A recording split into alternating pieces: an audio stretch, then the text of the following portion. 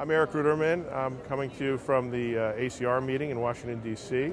And I want to tell you the thing that's impressed me most at this meeting has been a number of new abstracts on clinical trials with treatments with new mechanisms of action in psoriatic arthritis. We've had TNF inhibitors, we've had IL-17 inhibitors for the few years, we've had apremilast, and now all of a sudden there's a whole host of new drugs coming online. We saw two abstracts at this meeting with tofacitinib, a drug that we use in rheumatoid arthritis, two large trials, one in DMARD failures and one in TNF failures with psoriatic arthritis, both very successful and very exciting to give us another option in that disease for both the skin and the joint manifestations.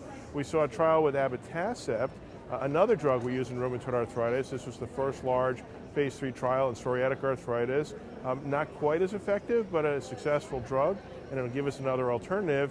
And then we saw a hint of some things to come. We saw a phase 2 trial with guselkumab, which is a monoclonal antibody targeting IL-23 specifically. The dermatologists are very excited about IL-23 inhibitors because of their tremendous efficacy for psoriasis. This was the first phase 2 trial in psoriatic arthritis, and it also was quite good for both the joint and the skin disease.